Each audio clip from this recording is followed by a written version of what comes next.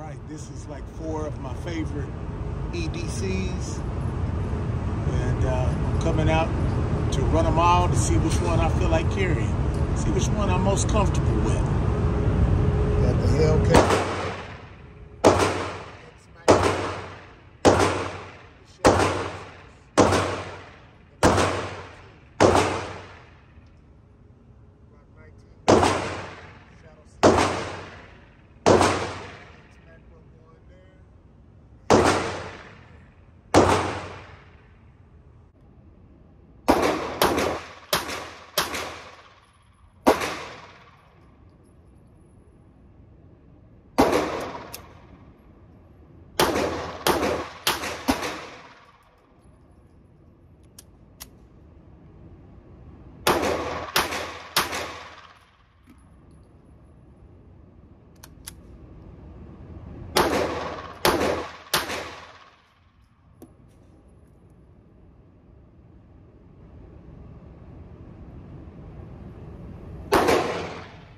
So here,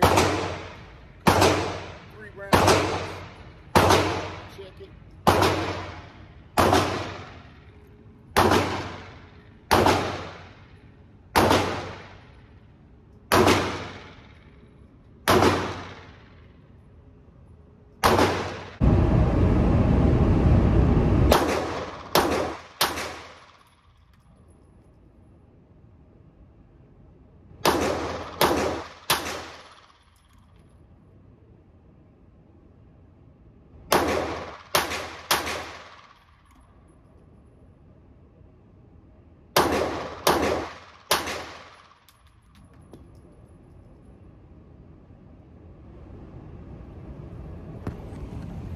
All right, second go around.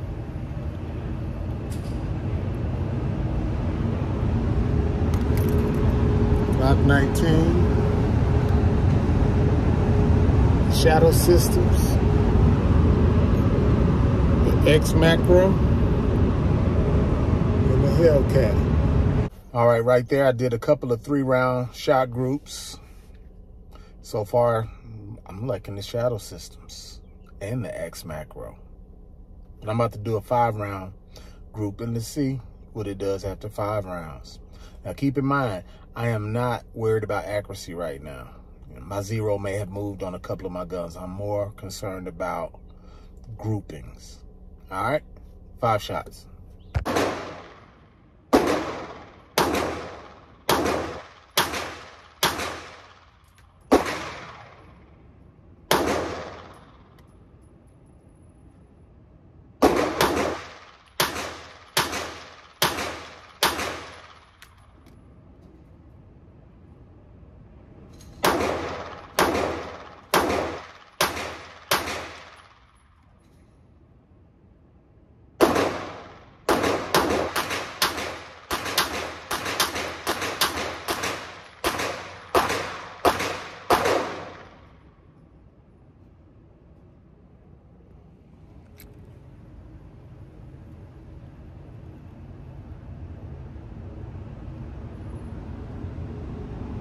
Glock 19,